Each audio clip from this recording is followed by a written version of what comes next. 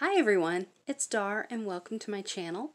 I want to show you guys a few things that I've gotten recently from the Dollar Tree.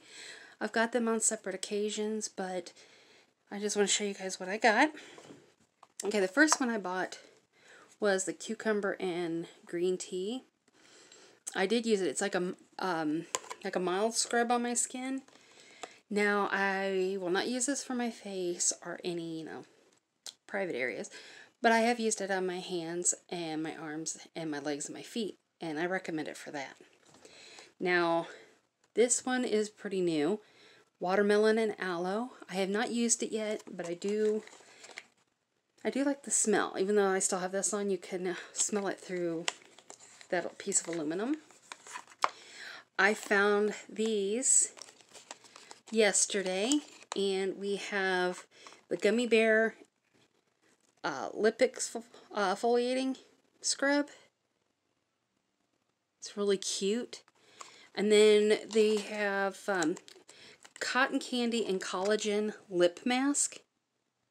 I've not tried any lip masks or anything yet. Dollar General around Christmas time had these two together for $5. And right now at my local Dollar Tree, they're $1.25 each. So it's a much better deal. Now, one product I want to show you guys, I've always talked about that I like the St. Ives collagen cream, or timeless skin cream. Well, I didn't know that they discontinued it, because for me, one of their 10-ounce containers lasts about a year and a half. So I was trying to find something to make up for that, and I did use, I don't know where I put it. Oh, here it is. I did use the retinol, but it kind of is a little sticky on me. So I did find the hyaluronic acid, and I have two of them because I started using one, and I do like that. So this is going to be a replacement for my timeless skin. And what else do I want to do? Oh, I'll show you guys that I've got new containers.